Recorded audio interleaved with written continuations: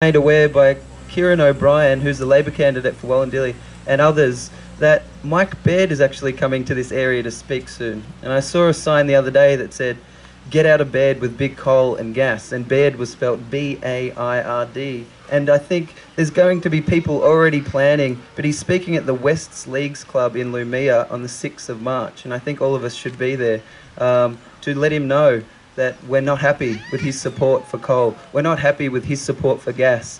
And I thank Ciaran for coming, and I might just give him, if people can stick around, just a couple of minutes to get up and have his say just about what he thinks about coal and gas in this area. So please give a round of applause to Ciaran O'Brien from Wollondilly Shire, the candidate for the Labor Party.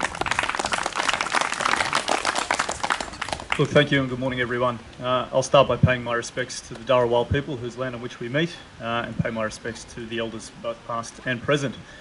I think the most important fact for me today being here is it really is about bipartisanship, and it's not about the two big parties.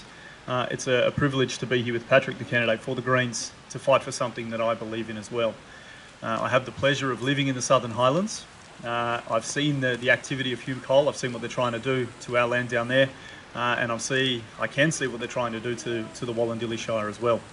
As far as I'm concerned, this is not just an issue that transcends politics, but it really does involve the future of people. I'm a young man, I'm in my 30s, I have a young family, and I'm passionate about the fact that we can't allow longwall mining to not just poison our water supplies, but also impact on the structural integrity of our dams, our catchments and our waterways in a way that will affect not just Sydney water, it's only 10%, it affects Camden, Campbelltown, Wollondilly, other areas and tributaries that it does flow into.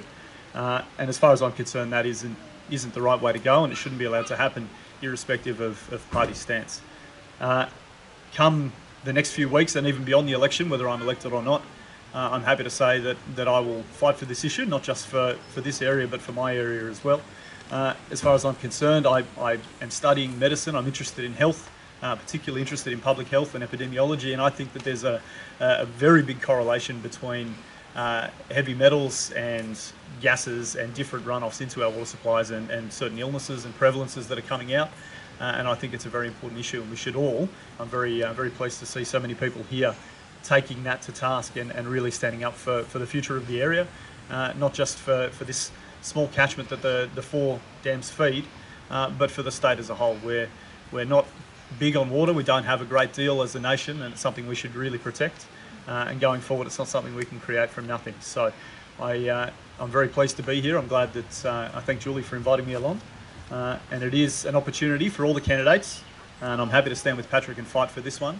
It's an opportunity for all of us to fight for the future of not just this area, but coal seam gas mining and longwall mining and open cut mining all across the country to ensure that we do have a future, not just for ourselves, but for our children.